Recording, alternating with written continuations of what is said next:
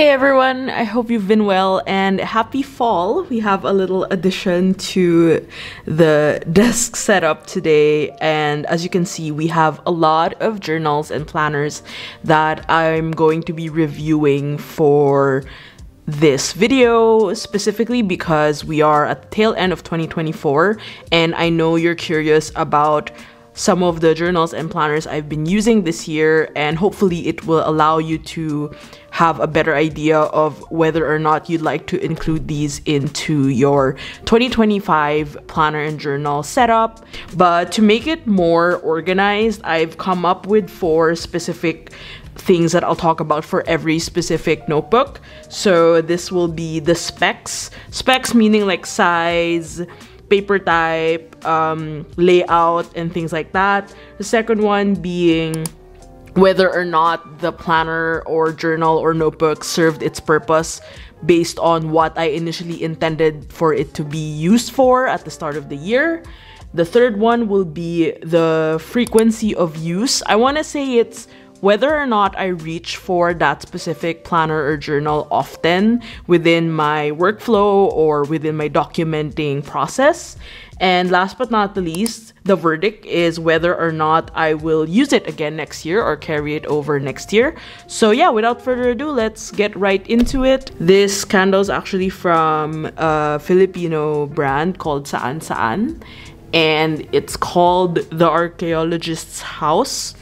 It smells really good. I super like anything that has like woodsy scents. I actually was debating between this one and this one that I've lit up recently. This is from Brooklyn Candle Studio. It's called Montana Forest.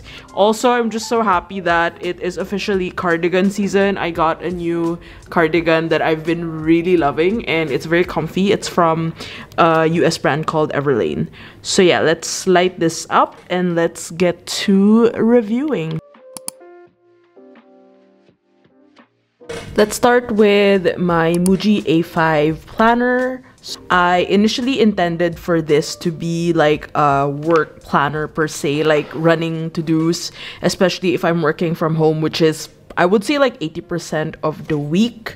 And I want to show you some of the pages I've done. I think in general, I was able to really keep this up for a time, especially if I'm not working elsewhere or I'm not traveling. You'll see that the reason there are a lot of like blank pages is because I am traveling or I've been out and about for a while. Did it serve its purpose? I think to an extent it did, because I remember when I started this in January, I was very dead set on like having all my to-dos like put on these specific areas, like depending on the day. The only problem is the flexibility didn't work for me in a sense that, for example, if I have a task on Tuesday that I didn't manage to finish, I use the bullet journal technique to kind of migrate it. But then the consequence of that is I just copy it to the next day. So I feel like if the more I don't do it, the more I copy it up to Friday, and then if I don't do it, I end up like doing it on Monday and stuff like that. So I don't know, it felt redundant to me to an extent. This planner also had like a year overview, which obviously I did not use, and I'm just very bad at like monthly overviews as well. I think with monthly I just mostly use a Google Calendar or a digital calendar because that's where I keep track of all my meetings and deadlines. But yeah, as you can see, I actually have not updated this diligently since September, since I got back. I feel like I've been all over the place with my to-dos, and at least like logging it here. I do log it somewhere else, which I'll talk about later. So yeah, frequency of use on that note is I do reach it from time to time if I'm working, but as you can see in the later months I didn't use it as much. So I feel like I peaked sometime in like April, May, when I had like a lot of ongoing deadlines. Will I use it next year? I'm not gonna use it next year. I've thought long and hard about this. I don't know what else will replace this, but I think for the most part, it being not so expensive, I think this was only like $10 because I bought it in Japan. Then I felt like, oh, it's not, I don't feel as bad like not using it perpetually. So yeah, I did like it, but in terms of just the longevity and like whether or not it's sustainable, it didn't feel sustainable for me. Next, let's talk about the elephant in the room, Hobonichi Weeks. Last year, I diligently used my Hobonichi Weeks. This year, I unfortunately have abandoned it for my plotter. Plot twist. Specs, you know, Hobonichi Weeks is a household name in the journaling community and planning community here on YouTube, and in general, everyone loves a good Hobonichi Weeks. It's very compact. As you can see, this one was very special because it's the Moomin edition, and I felt so bad that I did not use it as much as I wanted to. You know, it just happens. Did it serve its purpose? I'll show you a couple of pages, and I guess you can say that it did serve its purpose, especially during the time that I got this, which was around March. The main purpose of this was really like personal admin and not necessarily work tasks. That's why I have a separate work planner. But as you can see, I also started to write expenses. I was a bit more persistent on budgeting this year. As frequency of use, I did use it for a time a lot.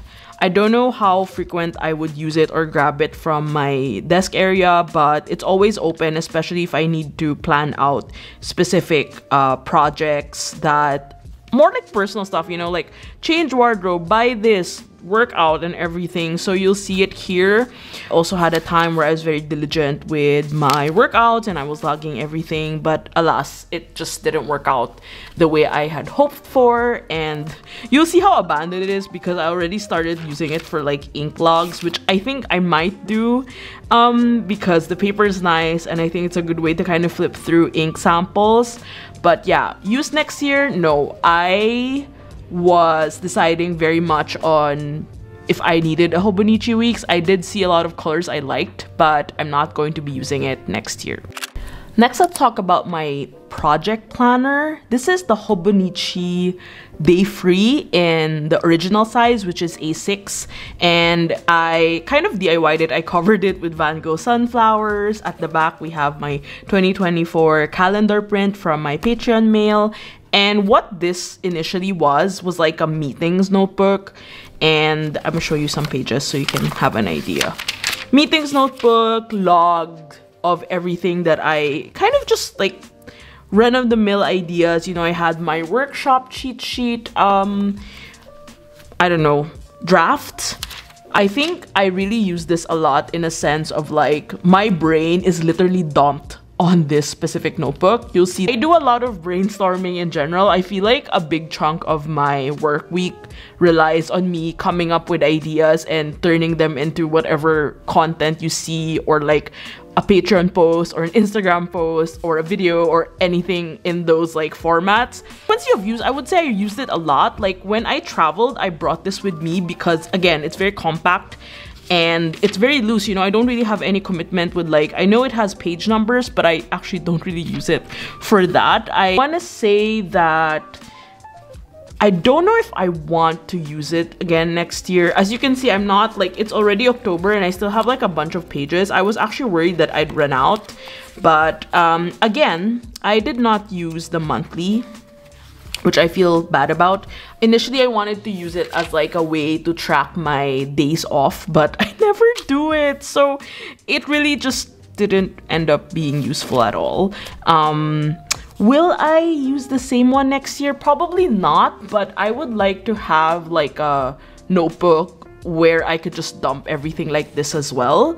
And since I'm not gonna use the work planner, I actually have no idea yet what my general work dump notebook will be, and that's something I will keep out in the open until probably November, December once I decided. But I do like this. I really enjoyed it. So for my first time having like a project planner slash like dump, I don't know what's the best term for this, dump notebook, but I'm really happy with it. I don't really need a Hobonichi one, to be honest. Like I don't use fountain pens, so I thought I needed a Hobonichi one, but it didn't really add up in terms of like usage and like whether or not it's factored in like the fact that it's Hobonichi. So yeah.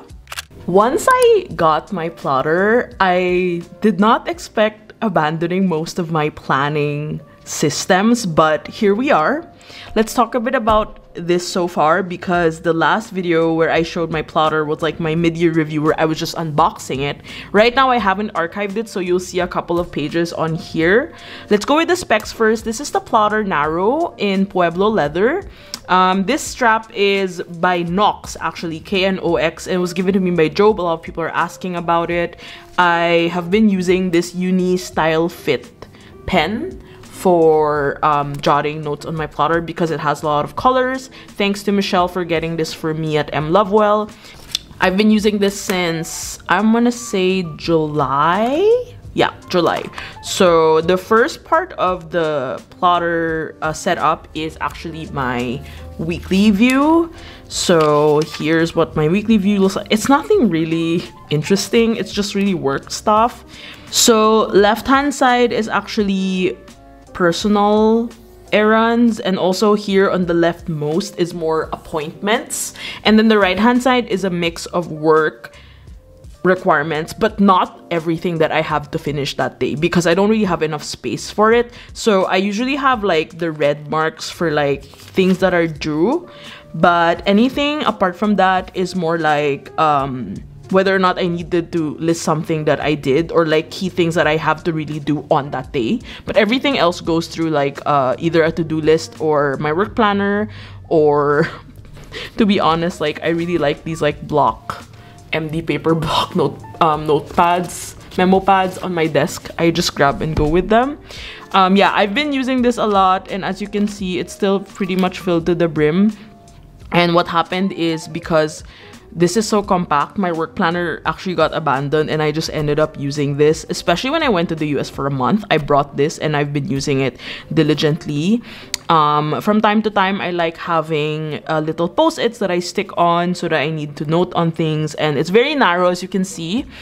I don't think that affects me any much because my handwriting is really small. Frequency of use, I bring this every single day. Every time I'm working outside, I'm in a cafe, if I need to brainstorm, if I'm traveling, it just fits all my bags. So I think that is pretty much a good indicator of me using this as much as I want.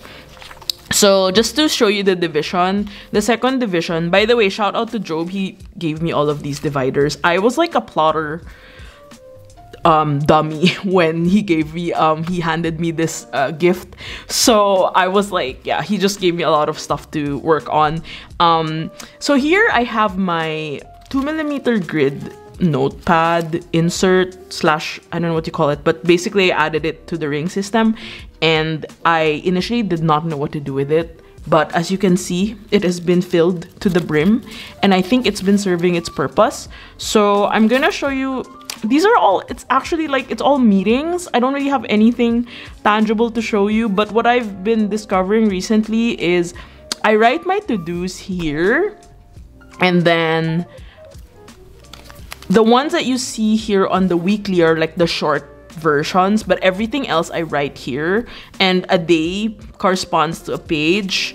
Sometimes I do this, especially when I'm working, let's say, at a cafe or a co-working space, and I don't really have the liberty of opening a really big notebook. So I just write everything here. If I need to brainstorm last minute, I write the flow here and everything. So it's really just a big brain dump. As you can see, my kind of logging really requires me to dump a lot. Not even plan, but just dump a lot of ideas. This one was like working on visa renewal, you know, a lot of admin things basically. So it's been really great at that. It's not the most organized, and the best part about the ring system is if I don't want it, I can just toss it. So that I'm still working on, but as you can see, I don't really have a lot of pages here. I really like this marker thing too, because it kind of just, you can just take it out and then put it in depending on where you want it. But yeah, I've been really happy about it. As you can see, I'm running out, so I'm gonna refill it. I've actually been deciding if I wanted to get a Bible size or an A5, and then or a mini, or you know, another plotter, but I don't know if I actually want one because I just love everything about this. Like, I love it so much, and I don't really hype planners or systems that much, but I think this has significantly changed my setup in a very good way. So I would like to commend Plotter for that. I'm not paid to say it. I just really enjoy it. And it's nice. It's so super customizable, and I'm really excited to further use this along. It isn't any obvious. Yes, I'm going to be using this next year. I already bought the 2025 monthly and weekly inserts, and then I still have to figure out if I want to buy blank papers and everything. So yeah, that I should probably do like a plotter video at the end of the year, start of the year, in case you're interested at what I'll be using. Let's start strong with the journals. This is the Hobonichi Techo original in English format. It's an entire year in this book. As you can see, it has been getting thicker and thicker by the minute. I was also so surprised that I had like so much views on my video about the Hobonichi Techo, so thank you so much for that. Yeah, this one was initially just for daily logs, which I still think I've been doing quite frequently. As you can see, we have been very up to date. Let me show you a couple of pages from my October, yeah, so far. Frequency of use, yes, I still journal every day. If I'm not journaling every day, it's every other day or every 3 days, but generally I've just been doing the deed of getting all of my thoughts here on paper. And yes, I would like to use this again next year. I think next year I'm really gonna cut down on putting Instax photos. I think that's the main reason it's become really chunky. And I even tried painting. I'm like, I'm not gonna do that because it really wrinkles the notebook. So yes, I will use this next year once again. I already asked my good friend Sophie to get me a copy. But yeah, I got the English one once again, and I got the A6 one. I don't know if I'll still use the same cover. I do love this camp cover, but I might use another cover that I previously owned. So yeah, I'm gonna think about that. But yeah, very happy about this. It's my favorite thing that I've done this year. I've actually been so hesitant sharing a lot of pages from this, but right now I'm very happy to show you some ideas and inspiration because it has significantly transformed my journaling habit. I was debating if I wanted to show you this, but yeah, I'll just show you my current A5 journals together because they're actually not very updated frequently. So they're both A5, but the purposes are different. I think, okay, let's start with this. I think I have not mentioned this, or I might have mentioned it in the past, I don't remember. But this is just a Hobonichi plain notebook, but it's the design by Dr. Makino, the botanist, father of botany in Japan. And I didn't know what to do with it until one specific day in 2023. I felt really like compelled to like do a big word vomit. So ever since then, this has been like my catch-all journal. I'll show you a page that's not super confidential. Like, this was like my, I sat down at a cafe, I wrote on my birthday, and then like, my handwriting is very small, and I wrote about my trip to Japan. But it's not, see, as you can see, I've only filled it up up to here. Right now, what I've been doing with this is every Saturday or Sunday, I go to a cafe, or if I'm lazy, I'll just journal at home. I'll write every single thing that happened in every single day. Not as a report, but how I felt about it. Like, you know how things happen and sometimes you don't have time or space or room to actually feel your emotions, and this has been an exercise for me to really understand how I'm feeling. I know like keeping a personal journal is very tricky for everyone because sometimes it also feels like a trauma dump. So sometimes the more I write about it, the more I feel heavily about it. Although I want to say, like, sometimes if I go through some bad things, I talk to friends about it, but it's always nice to have like a little space where I just kind of write out with like no bias, no judgment, and this has been serving me well for that. on a big contrast to that, this is actually my media journal. I want to say that I have not figured out a proper system to catalog this, but I actually used it last year for a bit, like during November, December. I don't know why. Oh, I think it's because I didn't have a Techo yet. Okay, this is the recent one. So I actually started a booktube, which I have to update actually. And I started reading again, and this was my way of like summarizing everything that I've read. So I started with putting like the book covers. I actually printed these at the drugstore. I didn't like the formatting, so annoying. Anyway, so I think I like the format in a sense that I have the cover here and then I can write the review here. I also did that here, but this one was a bit more, I was still figuring out what format works, like whether or not the poster or the cover should be on the left side and then the text is on the right.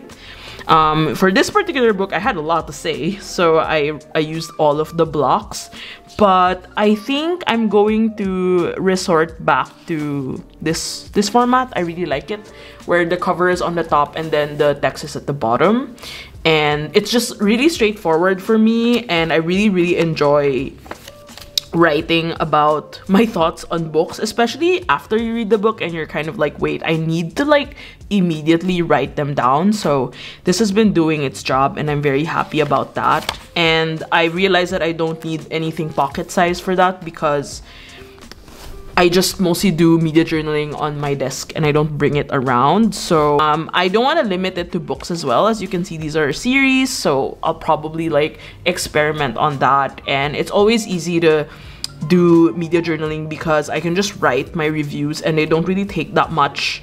It's just super straightforward, you know. I just write and then I don't have to like allot a full page. I just have like small block and then that's it. So very happy about this, and I like how I designed it. Still love it. It's very timeless. I think this has been from last year, but it still is going to be used for next year. My goal is to finish this up and read more, so let's hope that goal stays in place for 2025. Lastly, on the daily journaling front, I wanted to share this experiment that I've been working on. So I've been thinking of having like a core memory / highlights insert, and the category is mostly like things I want to remember that happen in my daily life that not necessarily are just written on my Hobonichi Techo. So I finally pulled out the Traveler's Records insert. This was from 2022, and I actually started with the Bleachers concert that I attended in August.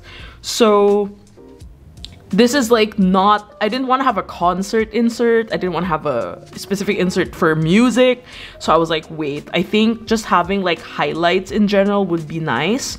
So this was the Bleachers concert. This was the set list. And then eventually I kind of warmed up to the idea of like what I could journal that felt like it was a highlight kind of thing. And they're not chronological, and also they're not specifically like one every week or something. It really depends on the things that happen or like if there's a common theme. This is actually the first time I'm showing you this. But yeah, I've just been generally keeping ephemera and like been organizing this. I really enjoy it. I think I'm also going to add more pages, especially now it's the fall season. So I want to say next time when I do another volume of the highlights journal, I'm gonna use the regular size because I feel like this is too small. That's my main concern. But I wanted to start small because I didn't want to overwhelm myself.